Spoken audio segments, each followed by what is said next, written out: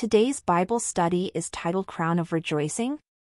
Having concluded in our last session that the preaching of Jesus Christ according to the revelation of the mystery and the liberty that we have therein may invoke opposition from the very ones from whom we might expect support, today we continue.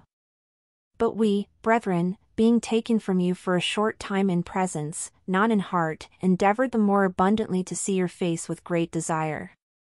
Wherefore we would have come unto you, even I Paul, once and again, but Satan hindered us. For what is our hope, or joy, or crown of rejoicing? Are not even ye in the presence of our Lord Jesus Christ at his coming? For ye are our glory and joy. 1 Thessalonians 2 verses 17 to 20 KJV. A short passage and observations, today, but with long-term implications. Let's take a look. With Paul's comments regarding how he feels toward the Thessalonian believers, their importance to him, and his great desire to see them again, it begs the question of how the Bible student-turned-teacher considers those who allow him the privilege of teaching.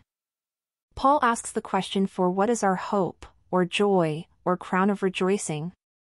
And the answer, of course, is the Thessalonian believers being in the presence of the Lord at his coming. Looking further, as to his hope and joy, this speaks of his motivation and gain in this life.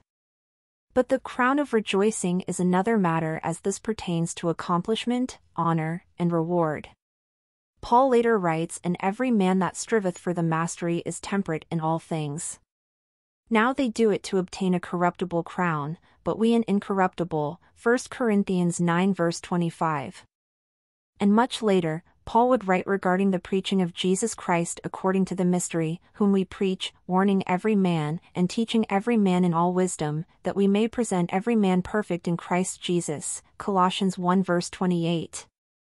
The Thessalonian believers were Paul's spiritual children, and as children are the crown of old men. Proverbs 17 verse 6. Similarly, those with whom we share the gospel of grace and or teach the truths of the rightly divided word post-salvation, are a spiritual crown of rejoicing in, from our Lord. Believer, share, teach Christ for an incorruptible crown. Thank you for listening to today's study. God bless you.